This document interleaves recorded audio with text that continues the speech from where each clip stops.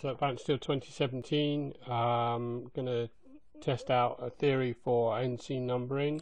So this model is just simple monopitch port frame.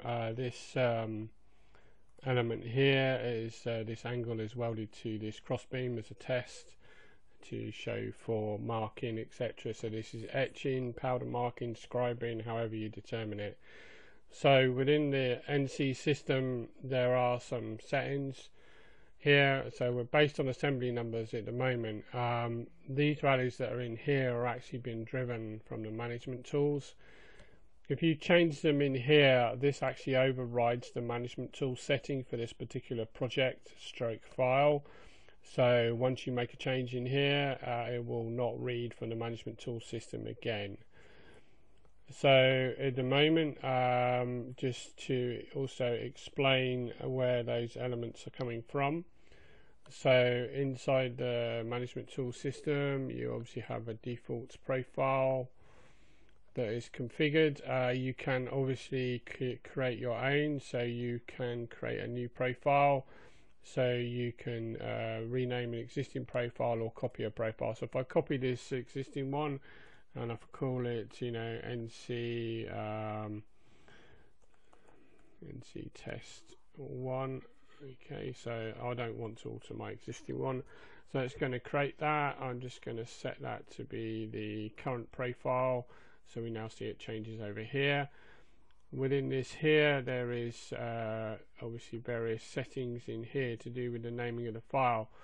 So this is the NC file name here. This is the hard stamp that appears on the actual part itself. And also here, this is to do with the file header structure here. So this is the project number. This is to do with the drawing number here. This is the file header phase name as well. So also the piece mark, text info, all these kind of things are all part of the NC structure. And this is the NC file header piece number. So at the moment it's using POS NC position number.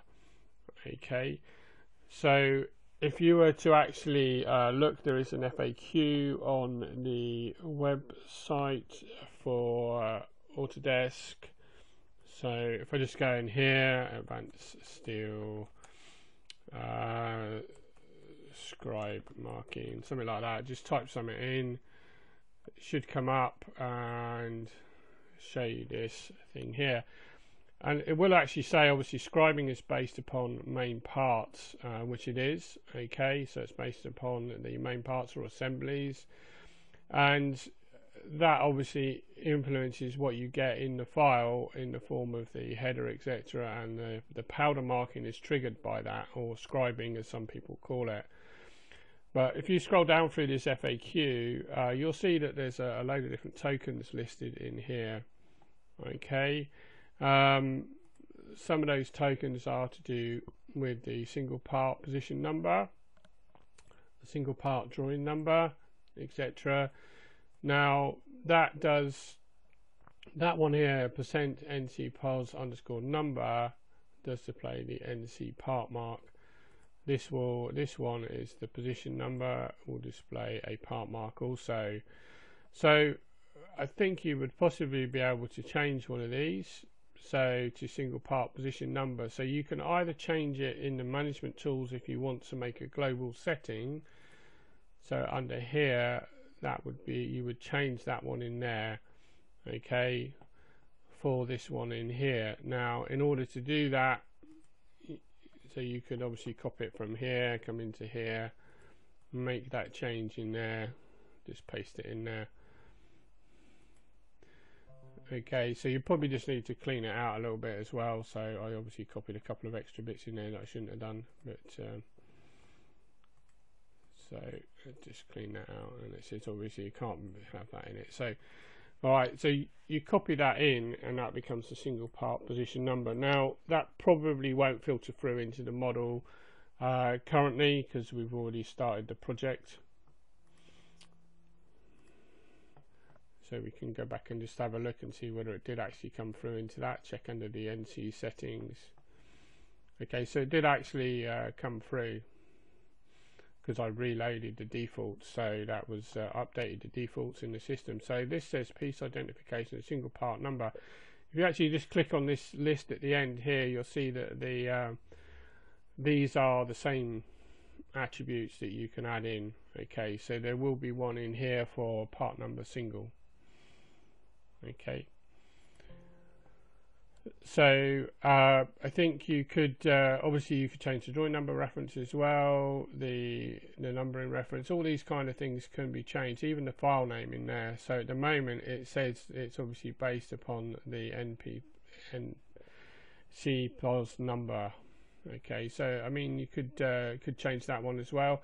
So the thing is, if you do make a change in here, as I said before, it then becomes project specific.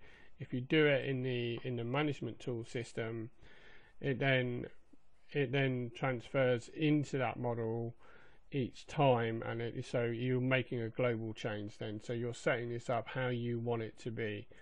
Okay, so I mean we could try something different here with the NC file name. We could possibly put the same token in there. So I'm just going to paste the same token in there. And if you want .nc on the end or nc1, you can obviously type that in there as well. So let's just see what happens. So again, I'm just going to make that change and then load the settings back into advanced. And just cancel that a minute. So the same button here actually is update defaults. It does the same command actually. It reopens the database. So let's just go back in and check there. So it's seen it's changed that as well. So, and it's still based on assembly. So the way the parts are numbered in the model, so here under the naming, you'll see we have a single part reference and a main part reference in here. And I just used a non-numbering, post-numbering method. I didn't swap anything out. So just a very basic numbering. So if I press the NC button, it should produce some details as the files have been successfully created. So go into the document manager, update detail. So we can see that straight away, even though we're basing it on assembly, all the part numbering is based upon the file naming is based upon the single part. And similarly, that's coming across into the top of the field here. Okay.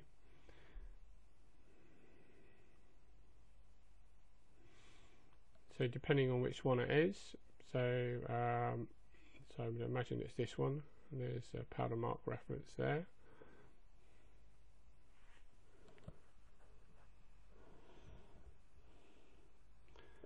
So that will come across into the files, and obviously you can obviously open those files if you so wish and look at them in a text editor if you need to.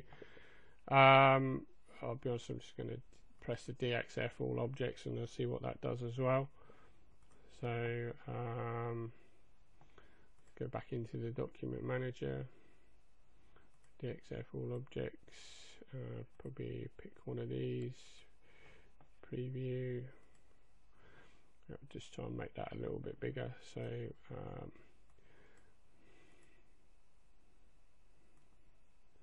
so in there we can obviously see the so that's the powder marking, and again, depending on what settings you have in the management tool, you can set the powder mark, it does it completely, or on the corners of it as well. There's a load of other settings inside the NC data in here as well. So that's a little insight into things that you can do and you can change. If you want the global change, I would do it inside the management tools. I would create a profile that I needed, because you might need different settings for different NC file outputs to different suppliers for profiling, manufacturing, etc. Different companies do it different ways. So you could then just toggle your profile. It should reload it in the system. It'll load it into the project that you need. If you want to do it project specific, just to remind you again, it comes back here. You come back to the NC settings. If you change it under here using one of these, then it becomes specific to this project only and will never ever look at the NC settings again. So hope that helps out. Cheers.